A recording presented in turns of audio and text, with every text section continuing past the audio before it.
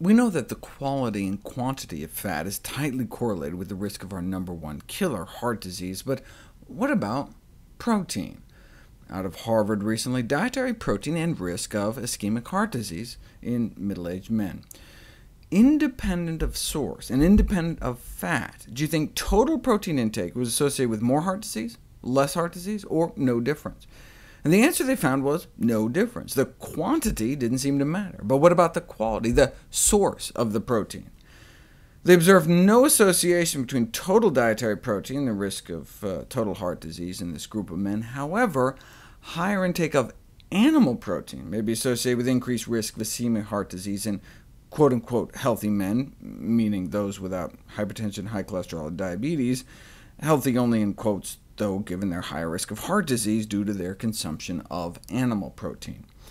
They also observed a significant inverse association between higher vegetable protein intake and risk of fatal heart disease, so more plants, less heart disease, meaning the more plants and fewer animals one eats would appear to be better for the heart, even independent of the fat issue. So the benefits of a plant-based diet may extend beyond just avoiding saturated animal fat.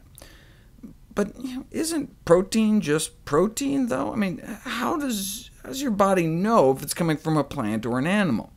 Well, proteins are made up of a string of amino acids, and there are some amino acids more common in plants than in animals, particularly glutamic acid, which a study published in the Journal of the American Heart Association was found, for example, to potentially have independent blood pressure-lowering effects, which may contribute to the inverse relation between vegetable protein to blood pressure, meaning high plants, low pressure.